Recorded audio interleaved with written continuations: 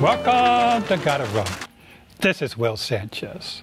My special guest tonight is Scott Shiba from the Niketown Running Club. We're going to learn all about Scott, and we're going to touch upon the controversy that's occurring now at the Niketown Running Club. Welcome, Scott. Hey, Will. Thanks for having me. It's a pleasure. Scott, let's get started before we hit Niketown. Tell us a little bit about yourself. Where were you born, for example, and something about your childhood. Yeah, so I grew up in Orange County, California, south of Los Angeles, for those that haven't seen the TV show. Which TV show is that? It's called The O.C. It's a kid who has nowhere to go. But in the O.C., nothing is as it seems. Welcome to the dark side. Without everyone's like, oh, you're from The O.C. I'm like, yeah, sure, Orange County, yes. As a child, were you athletically involved? Yeah. So as a kid, I played baseball up until I was about 16 or 17. And then I wasn't really involved in any sports for a long time. I was in marching band in high school, but it wasn't. I would never have considered myself very athletic after I stopped playing baseball or active. Which high school? Let's give a high school a plug. Buena Park High School, the Coyotes. That's actually where my dad went to high school too. So keep cool. it in the family. Cool. This is in California, so the weather must have been fabulous. It was great. Compared to New York City, especially, you kind of just get that like nice late spring, early summer weather most of the time. But it does get cold at night, though. That's the one thing. It's crazy, here in New York City, when it's like super hot, it's like hot all week, and it's just like there's no relief. In California, it'll be like 100 degrees during the day, but then it always drops down like cooler, and you always kind of need a sweatshirt on standby. Oh, okay. After high school, did you go off to college? Yeah, I did a local college, a state school, Cal State Fullerton. Okay, and what was your major? I majored in theater. Ooh, nice. Now, what's involved in theater? Well, in my end, I was on the technical side of things, so like the lighting, the set design, costumes, a little makeup, and but you study a lot of the plays, and you still have to do a lot of the history of theater and all of that. Reading a lot of Shakespeare and a lot of Ibsen and stuff like that. Just like the actors would have to do, the technical people have to do that too. Okay, you would have behind the scenes. Yeah, being on this side of the camera is a little. Oh. It's not my world. I got to be on the other side, Now, was you athletically involved in college? So in college is when I started getting into running a little bit more. Okay. So my wife, who was my girlfriend at the time, said she wanted to train for the LA Marathon. She's one of those people that saw it on TV and was like, oh, I want to do that. So she started training for the LA Marathon, and I thought she was crazy, of course. Like all non-runners think all runners are crazy, right? Right. So I thought she was crazy. I thought that was a crazy distance to run, but I wanted to be supportive. So I said, well, I'll run a 5K. I'll go try it out. She was going to, as part of her training program, they put in like, oh, you're going to run a 5K, you're going to run a 10K. So she was actually going to run this 10K. And so I said, okay, well, I got to drive you there. Well, I'll run the 5K, you'll run the 10K. It'll be fun. And we're running late that day. We showed up. I was just going to sign up on the day of the race, and the race started right when we showed up, the 5K. And they were like, you can't register. It's already started. And I was, so I was like, well, I guess I can do the 10K. I see. I might as well. I can run the 3 miles, and maybe I'll just walk if I get tired. So you did it together? Yeah. Well, no. I said you go, and she was. This was before we said. Now we run together a lot in races. Oh, okay. But this was before she. Okay, so that was your first experience doing a race, the 10K. Yeah. Well, did you enjoy the experience? I surprisingly did. So the advantage of having, I think if I had just done a 5K, maybe I would never have gotten into this. I don't know. But having done the 10K, it made me think. I thought, well, I didn't die. Maybe I could do a half marathon. It's not that much farther, right? Okay. This wasn't like the worst thing in the world. I think they really thought I was going to like call them at mile 5 and be like, "Can you come pick me up, please? I'm dying." But I didn't, and so then I signed up for what was it called? Then the Pacific Shoreline Half Marathon, which is now the Surf City USA series. Cool name, Surf USA. Yeah, you Surf get like City. this. And I haven't done it since they've changed the name to Surf City. Now it was just like some a normal race medal back then, but now it's like a surfboard with it's like a wooden like polished surfboard now. It's pretty cool. Cool. For those people that are like super into the medals. That you get, a lot of runners are. Yeah, they sign up specifically. What's the medal like? Yeah, exactly. Cool. So you did the half, and obviously you enjoyed it too. Actually, that first half marathon, I was I was kind of injured and I probably shouldn't have run, and it was actually really painful for me. But you know, I actually at the expo. This is how I actually got into more running, right? Longer distances at the expo for the half marathon.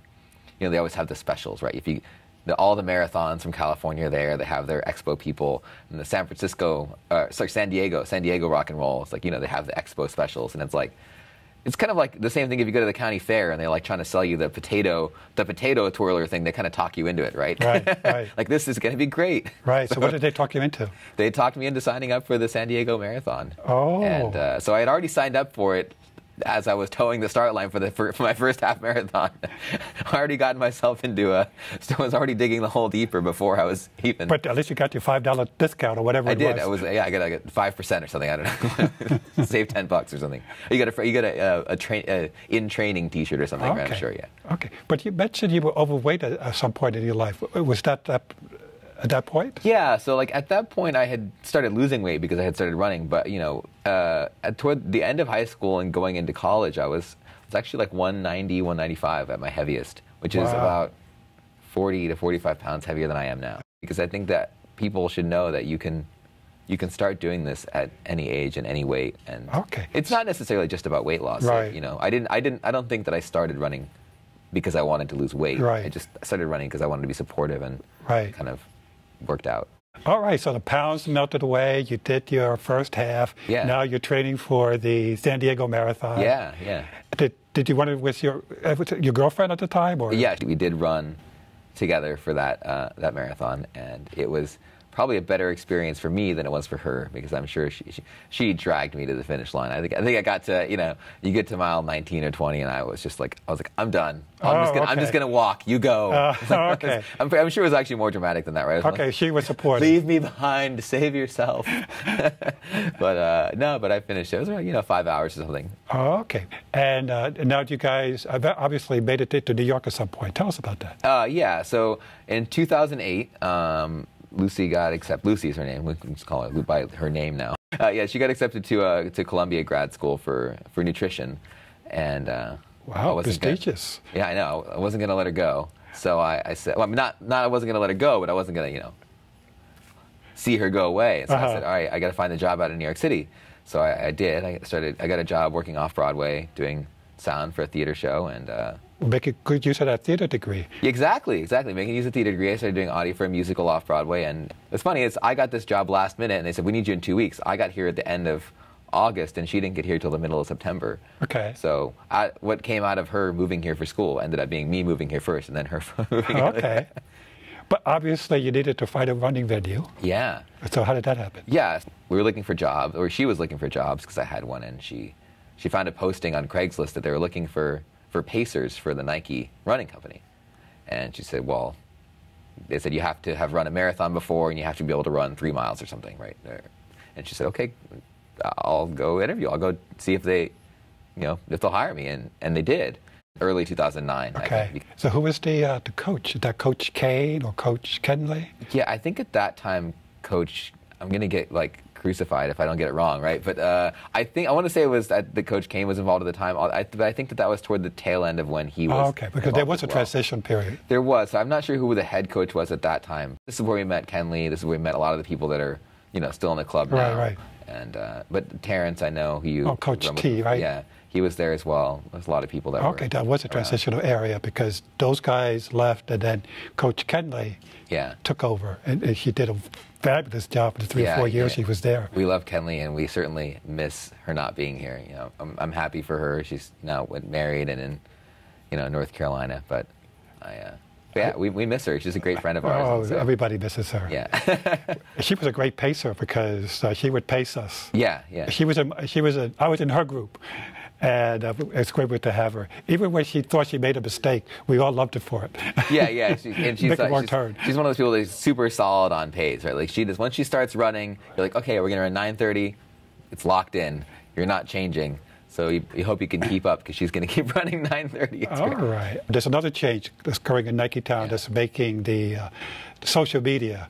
I don't know if it's made the local press yet, but we'll see. At some point, maybe it was your wife that started it, went into ultra marathons. Yeah, before we moved out here to New York City, we had started getting into triathlon a little bit. This is actually how it starts. We started getting into triathlon a little bit more, actually, and I kind of made the offhanded goal that I wanted to do an Ironman. And we kind of came up with like this ridiculous list of like things I want to do in like ultra endurance. I want to do an Ironman, and I said I wanted to run a 50-miler before I was 50. Of course, I was like 26 or 27 at the time. So it's kind of I said I'm going to give myself a little time. You know, we had talked about it. We took a little bit of a break from running when we came here, and then, you know, she started pacing, and we got back into it, and did the San Francisco Marathon, I guess, in 2009. Okay, so went back to California to visit. Yeah, funny thing, never went to San Francisco the whole time I was living in Southern California. Moved to New York City, went there like the very next year. It happens. And then the Knickerbocker 60K is, you know, New York Road. I guess now it's called the New York City 60K. But people know it as a Knickerbocker 60K. I don't know why they changed it, but I don't either. But now, anyway, you know, people know the Knickerbocker, right. So we just said, well, that's a great opportunity to get, you know, we want to do an ultra. That's a great opportunity, and so we did it. And right after the New York City Marathon, so you're already that year we didn't run the New York City Marathon. A lot of people did. And in 2011, I think we did do that, run the New York City Marathon, and then run the 60K. Okay. But the first year we did it was 2010. We really loved it. They have chips, you know, it's great. What kind of chips? Like potato chips, ruffled chips. Food. Yeah, food. That's why we do ultras. It's just for the snacks. Well, it's not. Well, it's what is it, about 6 loops of the park or something? It's not. So you do the for those that are familiar, you do the 4-mile loop from 72nd Street transverse to the 103rd Street transverse, and a little out and back. But you do that from 72nd to 103rd loop 9 times. Oh my gosh. Well, the good news is the crew is there to help you with the chips and everything else. And we actually had a friend who did, I think, maybe 5 or 6 loops with us, actually. She was just looking to do a long training run, so she ended up joining us for some of it. It was... Yeah, anybody could jump in and run a loop or whatever they can. The park is always open. That's right. That's the moral of the story. Interesting. Well, are there any other good stories about other long-distance runs that you did or didn't do wanted to do? The shirt that I'm wearing here, this is kind of like this is the Great New York 100-mile race, and this is an event that's put on by Phil McCarthy, who's a pretty well-known ultra runner here in New York City. And this is the belt buckle that you get for completing the race there. Nice. That's from this year's race. This is from the previous year's race. So we did the 100-miler this year. Who knew New York has a 100-miler race? Yeah, it's pretty low-key. If you're kind of in the ultra-running community in New York City, you probably have heard of it. It's just the 3rd year, so it's not that new. It's getting bigger, yeah. For sure it's getting bigger and more popular. Yeah, I think there were 50-something people that finished this year, and it's an amazing tour of New York City. You know, it's still, of all the races that I've run across the country, it's one of my favorites because you start in Times Square, you run up to the Bronx, you're out in Orchard Beach, and you started at 5 a.m. So you're at the beach, you know, at 8 or 9 o'clock in the morning. There's nobody there. And then you run down into Astoria. You run all the way out to Bayside, Queens, and you're running through Flushing Meadow, and people are playing salsa music and barbecuing and playing in the park. And you run all the way down to Rockaway Beach, and the sun is setting behind you. And you run from Rockaway to Coney Island. I think we were in Coney Island around midnight. We didn't know that the Mermaid Parade was the same day as the race, right? And we're just like, is this what Coney Island is like on a Saturday night? Like, maybe we should come check out this party. Like, because it was just like trash. There was just like papers and cups everywhere. Interesting. You would think they would clean up around. Well, they were in the process of cleaning it up at that time, but it was just like, well, I don't know what they're cleaning up from, but this must get crazy at night. Now, what kind of landmarks? I mean, how did you know where to go? Did you get a map? Did you? There's some directions in the course. The course has some markings they do with chalk markings on the ground that, you know, Phil and his team tirelessly go out and put these markings out for us to follow. And there's also there's a sheet with directions that kind of tells you where to turn. But you definitely have to look out for it. It's a navigational adventure as much as running one. It's like the great race kind of thing, you know, because you Yeah. got to hit your marks. Yeah. And I guess they have aid stations. Every 6 miles, there's a volunteer aid station, which, you know, a lot of them are pretty minimal with just water and Gatorade. But, you know, a lot of these people, they just, out of the goodness of their own hearts, bring chips, my favorite. For you, it's chips. And pizza, and candy, and soup. You know, in Sheepshead Bay, somebody has a stove. Actually, I should shout out to Jess Woods and her team out there. They have soup and a tent and a chair to sit down in and drink soup. It was great. It's great. I could point you to the next way. What got us really hooked on ultras is the fact that it's this kind of laid back, this party atmosphere. It's like a family atmosphere almost, and it's just people are out there to have a good time. Yep. We're not trying to qualify for Boston. Not that there's anything wrong with that, but That's a good one. Georgia Jewel was my first 100-miler. What was your time on that? That one was probably like 35 hours. Okay. It was a really tough mountain race, and it rained for about 12 hours of the Now, race. where is it? This is in Georgia, in Dalton is the name of the city. The race started at 5 or 6 o'clock in the morning, and 5 or 10 minutes before the race started, it started downpouring torrentially, and it really, really rained pretty hard for about the first 8 or 10 hours of the race, to the point where some of the rivers that we were supposed to cross to get to aid stations were flooded. We had to go extra miles around the rivers. It was extra miles. Yeah, You don't get any bonus points for I that. think it was 108 miles by the time we were done with it. But you take it in stride, I guess. Okay, and did everybody get the finish medal like that, or you have to meet certain criteria? Everyone who finishes under the cutoff got this belt buckle. Okay. Some races you get a special buckle for finishing under 24 hours. Okay. Or you get a normal one for finishing over 24 hours. But all right. And then this one was my second one, javelina. There is an actual animal called the javelina. It's like a little pig kind of boar thing. Wow. Yeah. And it's spelled with a J, looks like, right? It's spelled with a J, yeah. And where is it? It's in Arizona, in the desert. Oh, wow. You get to travel into these long distance runs. Yeah. And did your wife join you? She did. So we ran that one together as well. Oh, excellent. It was a fun time. I love traveling to these races. I love seeing the different scenery that all these races have to offer. And the desert is incredible because you see the sun rise and you see the sun set, and then you're still running and you see it rise again, unless you're really fast, and then you don't. But, No. Yeah. Long distance, you're supposed to go very slow. Yeah. Well, that's not a problem for me. You were telling me another great story. You were going to do something at back of my feet. It sort of tells the story how resilient runners are. Yeah. Yes. Last year, about this time actually, my wife again. We're training for another race, and we said, well, we always want to do this challenge of a 24-hour race. And so we got word from Kino, who I know has been a guest on your show. Right. He's still wearing that Thor costume. No, so he kind of convinced us to he raises money for a lot of good causes, and he convinced us, well, this is a great opportunity for you to get into fundraising and also race. So we signed up for the 20 and 24 race from Back of My Feet, and did a little bit of fundraising for them with that, and we're headed out to the race on race day. We're in the van. Kino, actually, and our friends Rick is in the back. A couple other people are with us. We're driving down to the race, and we had heard earlier in the day that it was going to be changed to a 12-hour race because of weather. We're like, well, let's go anyway. Why not, right? Okay. So, yeah, there was extreme heat and also threat of thunderstorms. It was kind of a mess of weather, but it happens this time of year, I guess. Okay. So we're driving, and they said the race is canceled. Oh. We're halfway to Philadelphia at this point, and well, I guess we already have the hotels paid for. We're already in the van. We might as well just go and have a vacation. But as we're going down there, everyone in the van is going. They're going, oh man, I've been eating all week for this race. I feel like I have all this. I feel like I got to run something. I got to do something. So we're online, and I think Kino's on his phone, like he always is, looking up on the Marathon Maniacs webpage. I think looking up where are some races that we can do this weekend.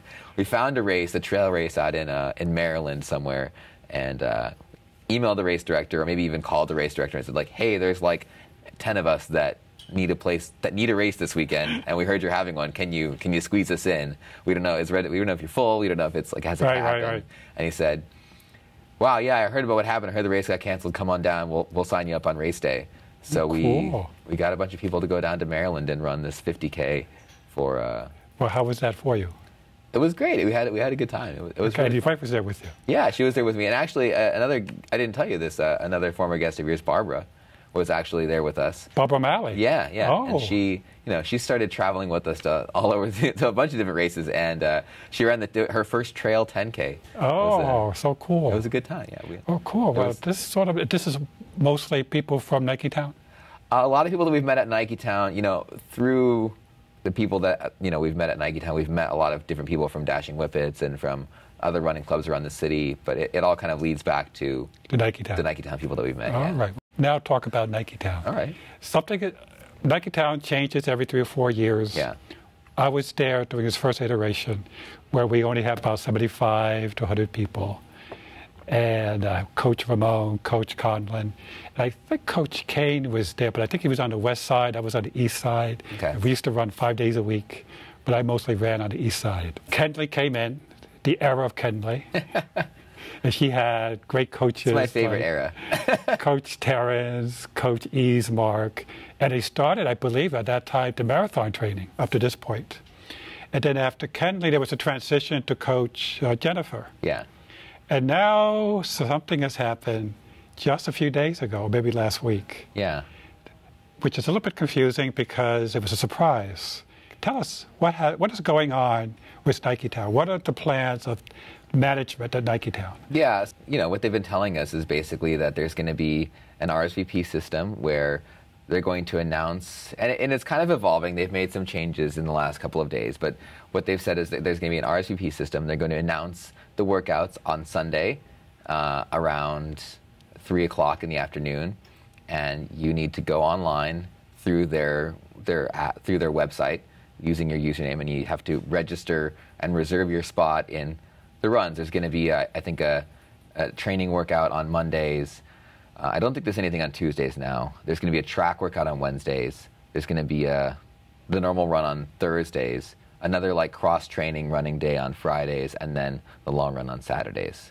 So the idea is that you'll go online and you'll RSVP for these events and reserve your spot. And now they're combined into 3 stores because now they also have runs at the Upper East Side, which is a relatively new store. Yeah. And the Flatiron, I believe. Yeah. So I think last year or maybe 2 years ago, they opened that Flatiron store, which is a running only store. They started a separate running club out of that store, and they also started a separate running club out of the Upper East Side store. And the idea is to combine all 3 of those run clubs into one thing and have them all under the umbrella of that, the registration cap. I think it already started, and I think the first time it sold out immediately, like every day of the week. Yeah, it was like a concert. It's or like the Chicago Marathon 2 years ago, right? It sold out in minutes. It's free, obviously. Sure, it's it's free. Yeah, Niketown has always been free, so you just show up.